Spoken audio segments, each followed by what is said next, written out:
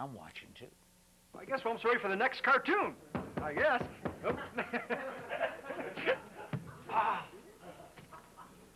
Well, I'm not too thrilled with Fatso and Lumbar, but I mean, the idea of leaving civil servants here, when I heard that voice on the other side of the door saying, "Okay, gang, let's have another cartoon," I thought it's really gone down the tube.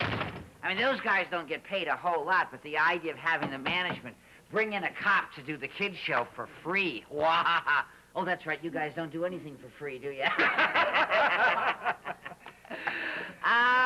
on. I'm glad you walked in. I'm really happy.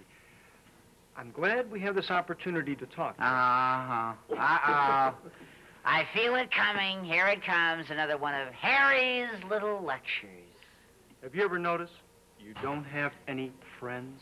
You have a smooth way of getting right into the subject matter. Have I ever noticed that I don't have any friends?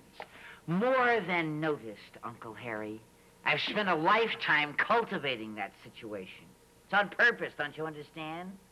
Don't you think it'd be nice to have a pal to talk to or a buddy to go on trips with? Have we prepared a close-up for this reaction?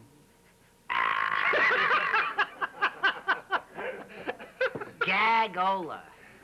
What are you, from Valley Big Brothers or something? Come on, get off it. This is Gerald, worse than Gerald, Ladmo this in is his serious. bag. This is serious.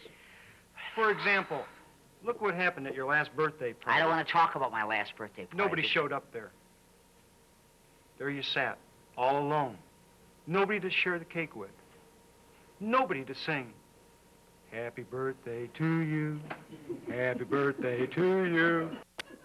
Happy birthday, dear Gerald. Happy birthday to you." You're going after an award on this?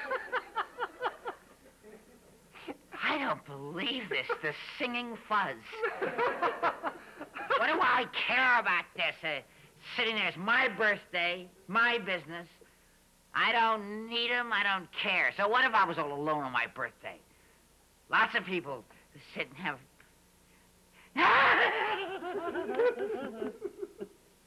I don't like it when you bring up those sad things. I'm so lonely. You don't know what it's like. You're never lonely. Oh, my whole life is one long boo everywhere I go. Well, not everywhere. Once in a while, some sickie will go, "Yay, Gerald." You know, but you look over at him and he's going... For the most part, it's just one long boo, Harry. I'm telling you, it's getting me down. Sometimes it's even a little series of short boos. A big crowd goes... wherever I go.